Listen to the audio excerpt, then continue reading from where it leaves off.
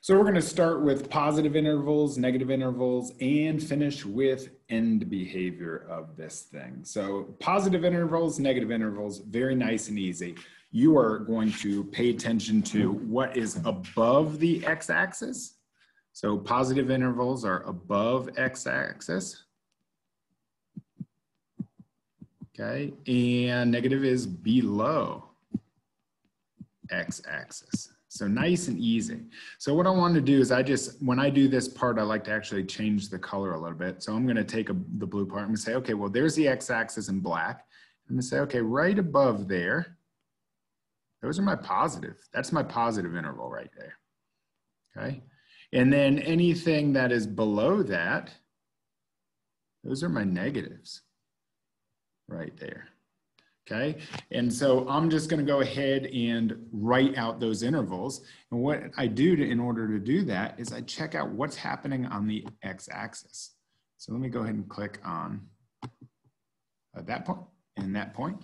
And so let's do positive. I know that based off of this in blue, that if I go from 0.66 on the x, okay, so if I go 0.66 on the x,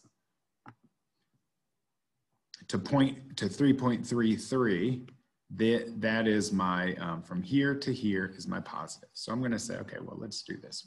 Let's go 0.667 to 3.33. Okay. Then I'm going to go negative intervals. Okay. And negative intervals are anything that's below the x-axis. Well, that happens way out here. Remember, I'm going to write this as negative infinity. That's positive infinity. That happens way out here, and then it stops right there. And then once again, it does the exact same thing. It starts here and it goes way out in that direction. Okay. So my negative interval would be, for example, negative infinity to 6.667.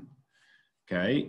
Or that's what that symbol right there means, is or 3.33 to positive infinity. And that would be my positive interval and my negative interval. Okay. Now the last thing I want to do is the end behavior, and I'm going to leave that yellow up there to help us with the end behavior. Okay. And end behavior has two parts. It's really nice and easy.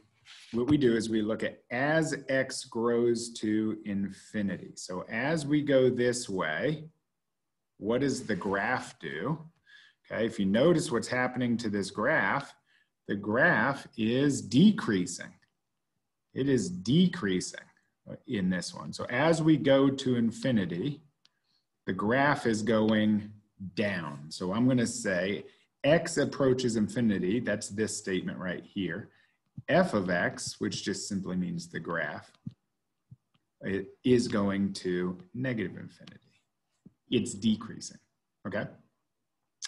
And then we write another statement. We would say, okay, well, okay, so let's go back to that. Let's go as x, so this is the first statement, as x goes to negative infinity. So as we go this way, what does f of x do? Well, f of x is, or the graph is still going downhill. So I'm going to put, it is still decreasing as we move out to negative infinity. So I'm going to put, it goes to negative infinity. And that would be our second end behavior statement.